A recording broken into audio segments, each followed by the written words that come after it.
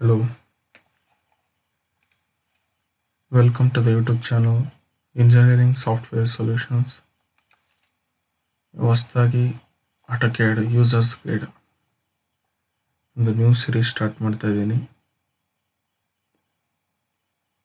ಮೊದಲನೇ ವಿಡಿಯೋ.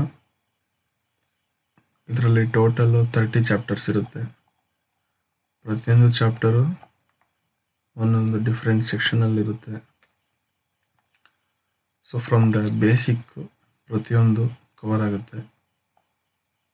ಯಾವ್ದನ್ನ ಮಿಸ್ ಮಾಡಿದೆ ನೋಡಿ. ಈ ಮೊದಲನೇ ಚಾಪ್ಟರ್ ಬಂದ್ಬಿಟ್ಟು AutoCAD ಫೈಲ್ ಇಂದ ಇನ್ಫಾರ್ಮೇಶನ್ ಕಲೆಕ್ಟ್ ಮಾಡೋದ್ರ ಬಗ್ಗೆ. ಸೊ ಅದನ್ನ ನೋಡೋಣ. Getting general information from the AutoCAD file. General information like custom descriptive information, AutoCAD ದು ಪ್ರಾಪರ್ಟೀಸ್ ಫೈಲ್ದು, ಮತ್ತೆ ಅದರದ್ದು ಸ್ಟೇಟಸ್, ಮತ್ತೆ ಟೋಟಲ್ ಟೈಮ್ ಏನು ಸ್ಪೆಂಡ್ ಮಾಡಿದ್ದೀರಾ AutoCAD ಆ ಡ್ರಾಯಿಂಗ್ ಫೈಲ್ ಮಾಡೋದಕ್ಕೆ, ಆ ಡ್ರಾಯಿಂಗ್ ಬಿಡೋದಕ್ಕೆ, ಆ ಟೈಮನ್ನು ನೋಡ್ಬೋದು. ಕಮೆಂಟ್ಸ್ ಬಂದ್ಬಿಟ್ಟು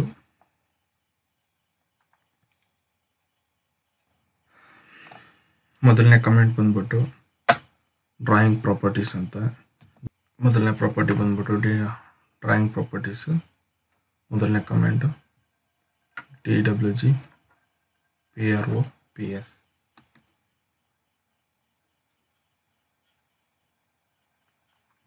ಸೊ ಇದರಲ್ಲಿ ಏನಪ್ಪ ಅಂದರೆ general information, file name, location, total size, summary statistics, total editing time 123 hours. ಇಷ್ಟು ಗೊತ್ತಾಗುತ್ತೆ.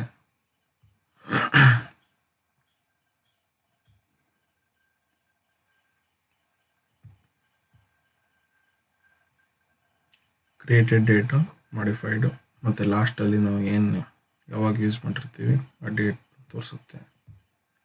ಎಲ್ಲ ಡೀಟೇಲ್ಸ್, ಬೇಸಿಕ್ ಡೀಟೇಲ್ಸ್. ಮತ್ತು ಸೆಕೆಂಡ್ ಕಮೆಂಟ್ ಬಂದ್ಬಿಟ್ಟು ಸ್ಟೇಟಸ್, ಡ್ರಾಯಿಂಗ್ ಸ್ಟೇಟಸ್ ಬಗ್ಗೆ. ಇಲ್ಲಿ ನೋಡ್ಬೋದು. ಅಂಡು ಫೈಲ್ ಸೈಜು, ಇವಾಗ ನಾವು ಸೇವ್ ಮಾಡ್ತಿರೋಂಥ ಫೈಲ್ ಸೈಜು, ರ್ಯಾಮಲ್ಲಿರೋಂಥ ಸೈಜು, ಇದು ಮಾಡಲ್ ಸ್ಪೇಸ್ ಲಿಮಿಟ್ಸು, XYZ ಏನು ಲಿಮಿಟ್ಸ್ ಕೊಟ್ಟಿರ್ತೀವಿ ಆ ಲಿಮಿಟ್ಸು, ನಾವು ಯೂಸ್ ಮಾಡ್ತಾರಂಥ ಸ್ಪೇಸು,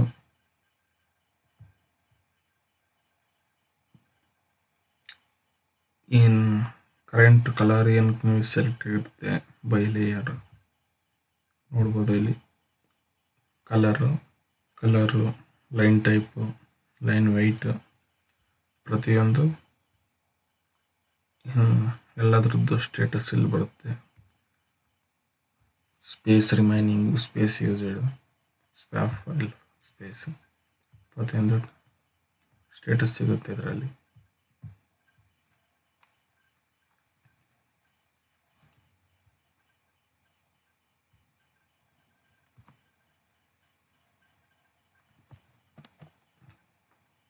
ಮತ್ತು ಮೂರನೇ ಕಮೆಂಟ್ ಬಂದ್ಬಿಟ್ಟು ಸೆಟ್ VAR, ವೇರಿಯೇಬಲ್ ಸೆಟ್ಟಿಂಗು.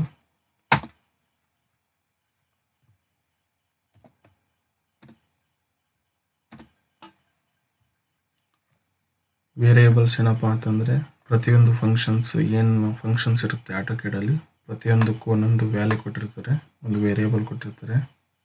ಅದನ್ನು ಸ್ಪೆಸಿಫೈ ಮಾಡಿರೋದ್ರಿಂದ ಅದು ಆನ್ ಅಥವಾ ಆಫ್ ಆಗುತ್ತೆ.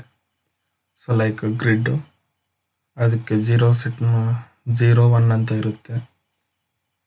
ಒಂದು ಸಲ ಎಫೆಕ್ಟ್ ಪ್ರೆಸ್ ಮಾಡಿದ್ರೆ 0 ಕುಳಿತುಕೊಂಡ್ರೆ ವರ್ಕ್ ಆಗುತ್ತೆ, ಆಫ್ ಆಗುತ್ತೆ. ಓಕೆ, ಆ ರೀತಿ ಪ್ರತಿಯೊಂದಕ್ಕೂ ಒಂದೊಂದು ವೇರಿಯೇಬಲ್ ಇರುತ್ತೆ AutoCAD. ಸೊ ಅದನ್ನು ನಾವು ಮಾಡಿಫೈ ಮಾಡ್ಕೋಬೋದು, ಇದರಲ್ಲಿ ಎಡಿಟ್ ಮಾಡ್ಕೋಬೋದು.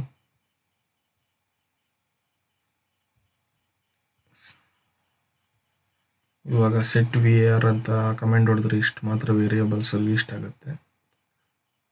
ಸೊ ನಮಗೆ ವೇರಿಯೇಬಲೇ ಗೊತ್ತಿಲ್ಲ, ಏನದು ಫಂಕ್ಷನ್ಸ್, ಯಾವ ವೇರಿಯೇಬಲ್ ಏನು ಫಂಕ್ಷನ್ಸ್ ಮಾಡುತ್ತೆ ಅಂತ ಗೊತ್ತಿಲ್ಲ ಅಂತಂದರೆ ನೀವು ಎಕ್ಸ್ಪ್ರೆಸ್ ಟೂಲ್ಸ್ ಹೋಗಿ ಅದರಲ್ಲಿ ಸಿಸ್ಟಮ್ ವೇರಿಯೇಬಲ್ಸ್ ಅಂತ ಕ್ಲಿಕ್ ಮಾಡಿದ್ರೆ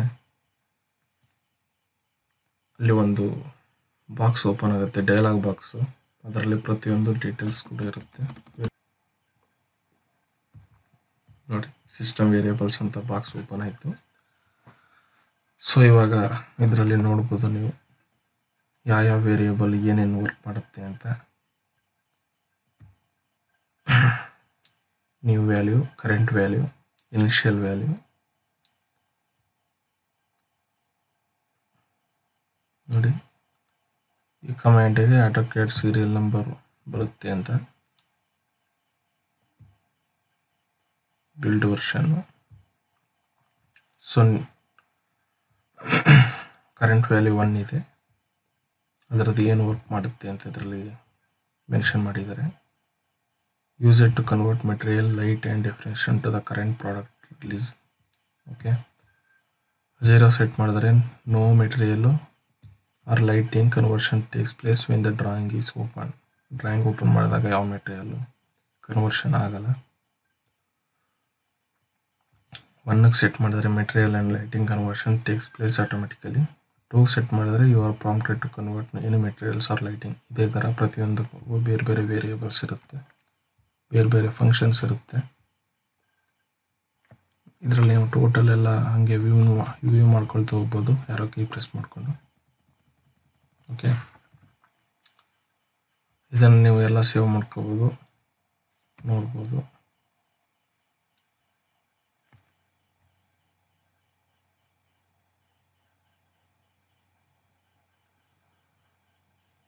system variable file separate save ಮಾಡ್ಕೋಬೋದು ಒಂದು ಬೇರೆ ಕಡೆ. ಸೇವ್ ಆಗಬೇಡ ಸದ್ಯಕ್ಕೆ.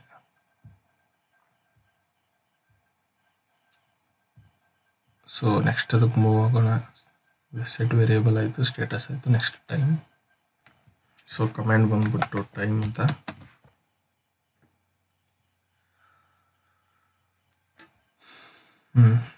ಇಲ್ಲಿ ತೋರಿಸ್ತಾ ಇದೆ ಕರೆಂಟ್ ಟೈಮು 21 ಆಗಸ್ಟ್ 3:43. ಬೆಳಿಗ್ಗೆ ಆದರೆ ಈ ರೀತಿ ತೋರಿಸುತ್ತೆ, ಈವ್ನಿಂಗ್ ಆದರೆ ಟೋಟಲ್ 24 hours ಫಾರ್ಮ್ಯಾಟ್ ಇರುತ್ತೆ. PM AM ಬರಲ್ಲ, 24 hours ಫಾರ್ಮ್ಯಾಟ್ ಇರುತ್ತೆ ಇದರಲ್ಲಿ. ಈ ಡ್ರಾಯಿಂಗ್ದು ಟೈಮಿಂಗ್ಸ್ ತೋರಿಸ್ತಾ ಇರುತ್ತೆ, ಯಾವಾಗ ಕ್ರಿಯೇಟ್ ಆಗಿರೋದು, ಲಾಸ್ಟ್ ಅಪ್ಡೇಟ್ ಆಗಿದ್ದು ಯಾವಾಗ, ಟೋಟಲ್ ಎಡಿಟ್ ಮಾಡೋದಕ್ಕೆ ಟೈಮ್ ತಗೊಂಡಿರೋದು ಎಷ್ಟು, website time 5 days. Next automatic save in set ಮಾಡಿದರೆ ಎಕ್ಸಿಕ್ಯೂಟ್ ಆಗುತ್ತೆ. ಇಷ್ಟು ಟೈಮ್ ರಿಲೇಟೆಡ್ ಡೀಟೇಲ್ಸ್ ನಿಮಗೆ ಇದರಲ್ಲಿ ಸಿಗುತ್ತೆ.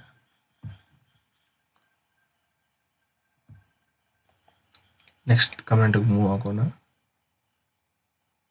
ಸೊ ನೆಕ್ಸ್ಟ್ ಕಮೆಂಟ್ ಬಂದ್ಬಿಟ್ಟು ಇದು guide. Count objects within A drawing. Within drawing object count ಮಾಡೋದು. ಹಂಗಂದರೆ ಕ್ವಿಕ್ ಸೆಲೆಕ್ಟ್ ಅಂತ ಬಂದ್ಬಿಟ್ಟು ಇದು ಕಮೆಂಡು. ನಿಮ್ದು ಏನು ಡ್ರಾಯಿಂಗ್ ಇರುತ್ತೆ ಅದರಲ್ಲಿ different types line types use ಮಾಡಿರ್ತೀರಿ, different colours use ಮಾಡಿರ್ತೀರಿ, different line weights ಇರುತ್ತೆ. ಸೊ ಅದನ್ನೆಲ್ಲ ಇಂಡಿವಿಜುವಲಿ ಸೆಲೆಕ್ಟ್ ಮಾಡೋದಕ್ಕಿಂತ ವೆರಿ ಕ್ವಿಕ್ಕಾಗಿ ಈ pink ಕಲರ್ದಿರೋ, for example pink colour ಇರೋದೆಲ್ಲ ಸೆಲೆಕ್ಟ್ ಆಗಬೇಕು ಅಂದರೆ ಕ್ವಿಕ್ ಸೆಟ್ಟಿಂಗಲ್ಲಿ ಹೋಗ್ಬಿಟ್ಟು ನೀವು ಅದನ್ನು ಸೆಲೆಕ್ಟ್ ಮಾಡ್ಕೋಬೋದು. ಸೊ ಕಮೆಂಟ್ ಬಂದ್ಬಿಟ್ಟು QSELECT, ಕ್ವಿಕ್ ಸೆಲೆಕ್ಟ್. ಸೊ ಇಲ್ಲಿ ಅಪ್ಲೈ ಟು ಎಂಟೈರ್ ಡ್ರಾಯಿಂಗಲ್ಲಿ ಸೆಲೆಕ್ಟ್ ಮಾಡಬೇಕು ಅಂದರೆ ಎಂಟೈರ್ ಡ್ರಾಯಿಂಗು, ಅಥವಾ ಇಲ್ಲಿ ನೀವು ಸೆಲೆಕ್ಷನ್ ಮಾಡ್ಬೋದು ಕರೆಂಟ್ ಸೆಲೆಕ್ಷನ್ ಅಂತಂದ್ಬಿಟ್ಟು. ಸೊ ಇಷ್ಟರಲ್ಲಿರೋದು ಮಾತ್ರ ನನಗೆ ಕನ್ಸಿಡರ್ ಮಾಡ್ಕೋಬೇಕು, ಇಷ್ಟರಲ್ಲಿರೋದು ಮಾತ್ರ ಸೆಲೆಕ್ಟ್ ಮಾಡಬೇಕು ಅಂದರೆ ಈ ರೀತಿ ಸೆಲೆಕ್ಟ್ ಮಾಡ್ಬೋದು. ಅಥವಾ ಎಂಟೈರ್ ಡ್ರಾಯಿಂಗ್ ಕೊಟ್ಟರೆ ಫುಲ್ ಎಲ್ಲ ಸೆಲೆಕ್ಟ್ ಆಗಿರುತ್ತೆ. Object type multiple, ಪಾಲಿಲೈನ್, line, block reference, text, text.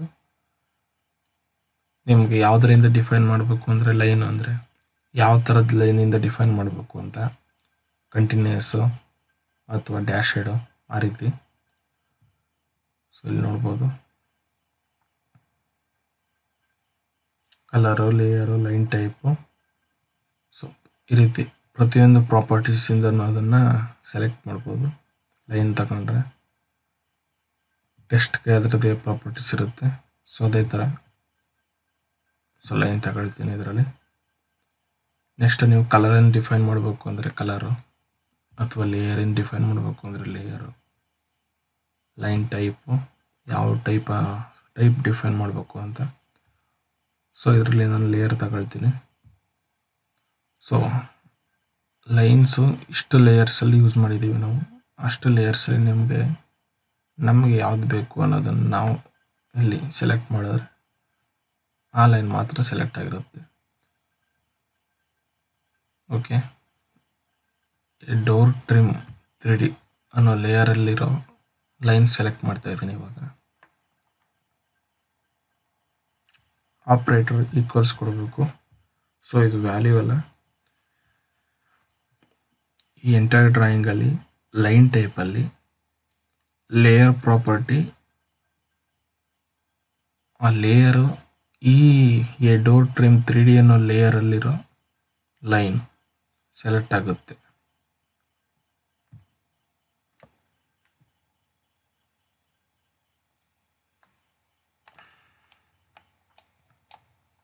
Okay, so ಇಷ್ಟು ಮಾತ್ರ ಸೆಲೆಕ್ಟ್ ಆಗಿದೆ ಸದ್ಯಕ್ಕೆ. ಅಷ್ಟು ಮಾತ್ರ ಇರೋದು ಅನಿಸುತ್ತೆ ಇದರಲ್ಲಿ.